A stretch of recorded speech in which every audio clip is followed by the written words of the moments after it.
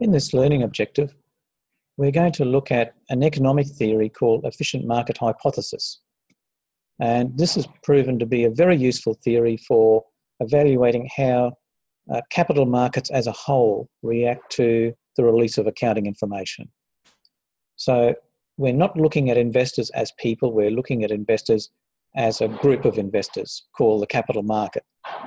These are the people who buy and sell shares, who analyse shares and analyse share movements and recommend buy or sell.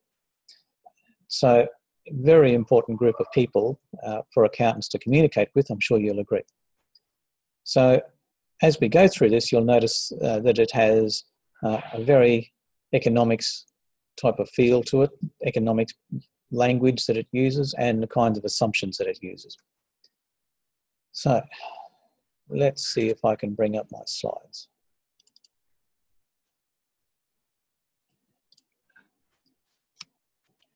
Okay, so we're looking now at the efficient market hypothesis, or EMH. So it's an economics model. It focuses entirely on the decision-making of investors. It doesn't concern itself with any other form of stakeholders. So it's not interested in governments or banks, the tax office, the newspapers, the unions, the employees, only shareholders. It has a set of simplifying assumptions, as do all models, and you'll read them and you'll immediately think that these don't really reflect reality. It's too simple. But the reality is that the efficient market hypothesis has informed much of what we know about accounting, investing, and corporate finance. And it continues to work for us. So while it doesn't tell the whole story, it does tell an interesting story. So the assumptions that the EMH makes are that securities or shares, their prices reflect all currently known information. So the market isn't going to get surprised by something that's already been released.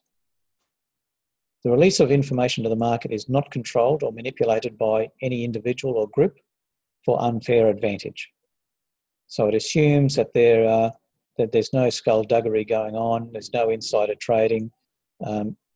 Information is released fairly to everybody, and everybody has an equal opportunity to find and read that information. It assumes that security prices will immediately adjust to reflect new information, and I do stress the word new. We'll come back to that a little bit later. And my personal favourite, investors are rational people who make rational decisions, and I'll leave you to think about that and the reality of that situation. It's based on 3 forms of market efficiency. And of these, number 2 is the one that people tend to agree reflects current reality. So number 1 is the weak form. That is, security or share prices reflect information about the past. So what's happened in the past, what information has been released in the past, what investors and investment analysts can work out about previous share prices concerning the firm, that's what security prices reflect. So the price of a share in Qantas, for example, reflects what people already know about it, not what they think might happen in the future. The semi-strong form says that prices will reflect all publicly available information in an unbiased manner. So everything, past information, predictions about the future, profit predictions, corporate announcements, everything. All of this is priced into the current price of a share.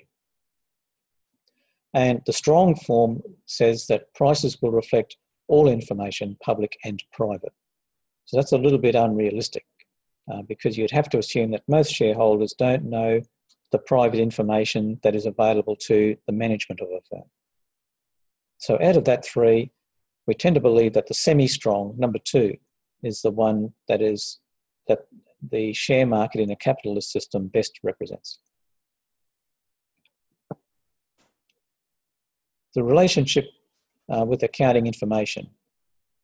So under this theory, the share price equals the expected cash flows into the future, discounted to its present value. So people buy shares and pay the price not on the basis of what's happening now or what's happened in the past, but what they expect to see into the future.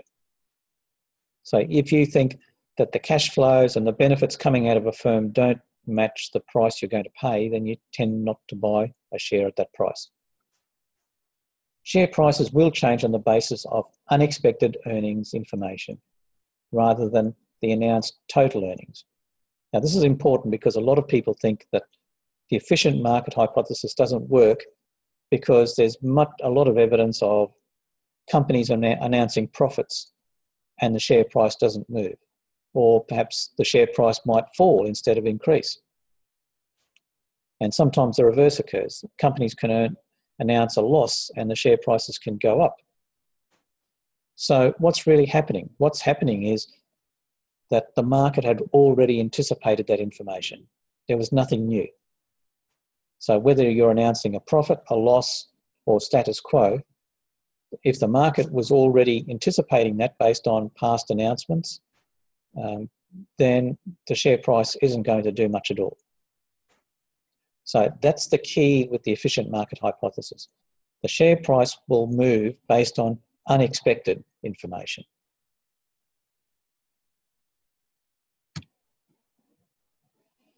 So accounting information that is not affecting the share price has no value beyond what's already known. Disclosures, especially voluntary disclosures, must be carefully thought out.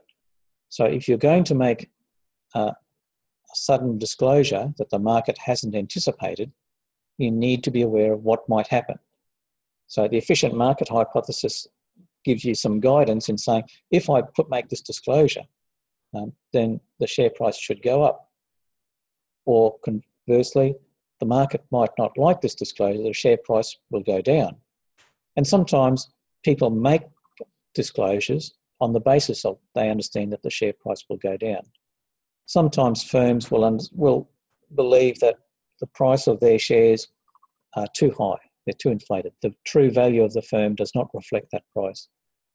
And so they will take active steps to discourage that price. But the efficient market hypothesis always states that the market will react on unexpected information.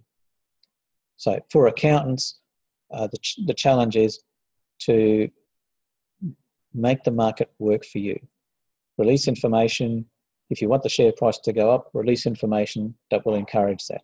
If you want the share price to go down, release information that will encourage the share price to go down. The market doesn't like being surprised, so don't spook the horses. There's been a lot of really interesting research findings come out using the efficient market hypothesis.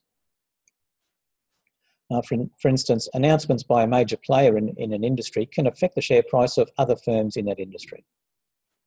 For example, if Qantas makes a huge unexpected announcement that shocks the market, then Qantas shares might go down, but so might all the other major players in that industry.